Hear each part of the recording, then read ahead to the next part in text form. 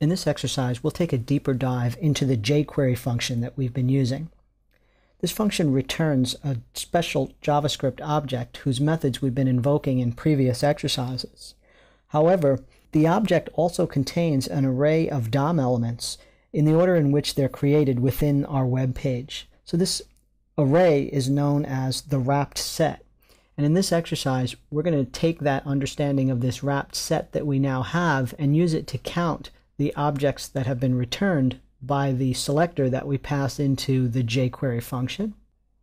If you view this web page in the browser, you'll see that it consists of an unordered list here with fruit items. So we're going to use our new knowledge of the JQuery function and the fact that it does return this DOM, an array of the elements in the DOM, and count the methods that we pass to it. I've opened up exercise_1 from the Chapter 4 Working with Wrapped Sets directory. Let's take a look at a few things, including the div that contains the list of fruit. So it's right here, this div whose ID is fruit list. And it also contains a paragraph up at the top that currently reads the number of fruits listed followed by a semicolon. So our job will be to use a method of the JQuery function called size that will return the number of DOM elements used by the selector. So the first thing we'll do is underneath the step 1 comment, you'll see we've already got a JQuery ready method. We'll create a variable to store this quantity of li tags that we're going to grab. So we're going to call it the fruits list size. That'll be the name of our variable. And when we assign the value of that variable, we'll use the JQuery method, standard quotes for the selector. Now, the selector is a div whose ID is fruit list. However, what we want to count are the li children of that fruit list. So once again, if you scroll back down here, you'll see there's the ID of the div called fruit list, and there are the li tags that we want to count. So the method of the JQuery object that we want to invoke here is called the size method. So now that we've got this variable that has the length of li tags, or the number of li tags in this context, we want to go ahead and display that inside of this p tag right here. So again, we're going to invoke the JQuery method and pass to it the selector that we want to manipulate with more JQuery code, and that is the first instance of a p tag. So that's our selector. The method that will place text inside of this p tag that we've just queried or located is the text method. We'll go ahead and add our terminator there, and then we'll write the text that we want. So we want to display the string number of fruits listed, colon, and then we're going to go ahead and concatenate that with the variable that we declared above, fruits list size. If you preview this in the browser, you should now see number of fruits listed is 35. Now we'll go one step further, and we'll deal with this second paragraph where we'll want to indicate the number of fruits listed without including the berries. So if you scroll back to that list, you'll see there's a nested list here. So inside of our first UL tag, we have LIs for apples, apricots, bananas, cherries, grapefruits, and so forth. But this first nested list is for berries, and we don't want to count these LI tags. So our first bit of JQuery counted all of the LI tags that were descendants of that div. Now we want to calculate only those that are not berries.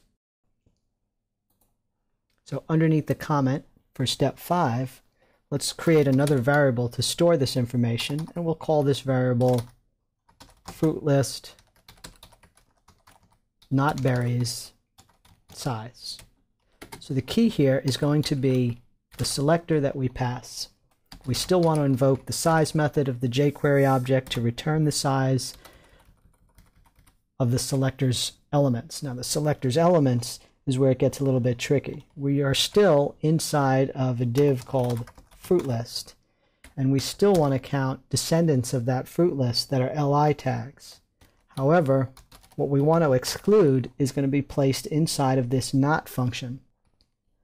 What we pass here is the elements within the current context, which is the fruit list, that we don't want to count.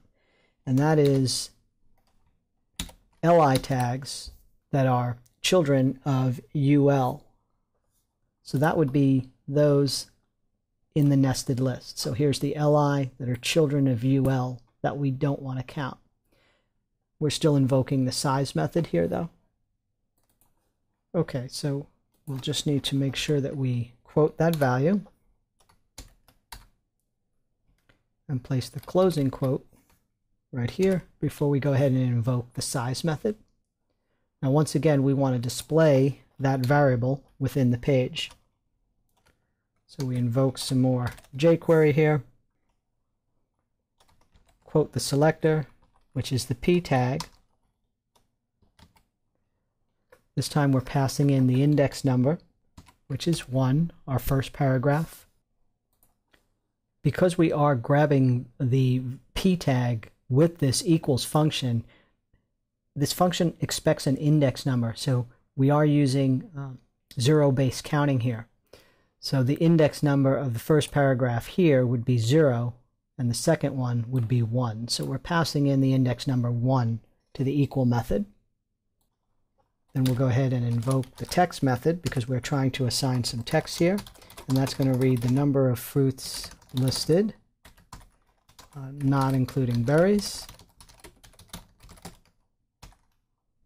And we'll go ahead and concatenate that with the value of our variable.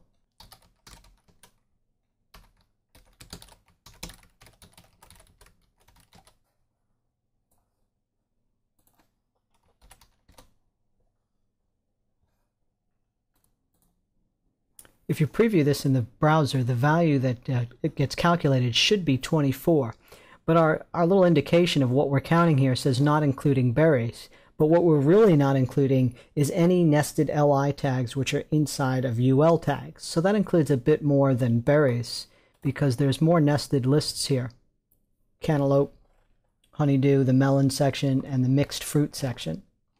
So you might want to modify that to say not including berries, or melons, or mixed fruit.